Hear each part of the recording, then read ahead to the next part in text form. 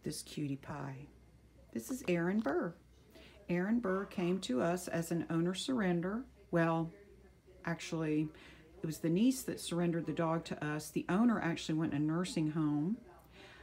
He is a senior little dog. He's 12 years old, sweet as he can be, little Yorkie, actually a big Yorkie. Might be almost a silky terrier maybe. Super sweet, gets along with everybody, no issues there. He's just an old man. He's heartworm negative, he's neutered, he's up to date on everything, he's microchipped, and he's ready for his forever home.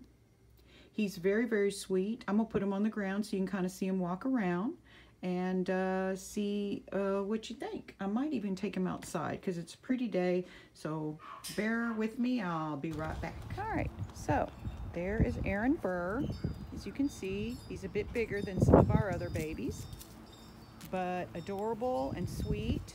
Let's see how responsive he is. Now, I've got a lot of other dogs out here, so everybody might end up coming. Come here, Aaron. Come here, Aaron. Here comes one. Come here, Aaron. Come here. Are you more interested in Nilla Wafer over there? Come here, Aaron. Come here. What do you want? What do you want? And what do you want? Come here, Aaron. Good job. Come here, buddy. I knew you would come. So he probably needs a good groom.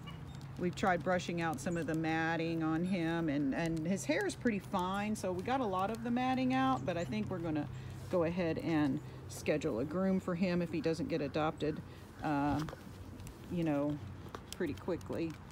So there he goes. You can see he's pretty short to the ground. Come here, Aaron. Good job. Who's a good boy? Who's a good boy? Who's a good boy?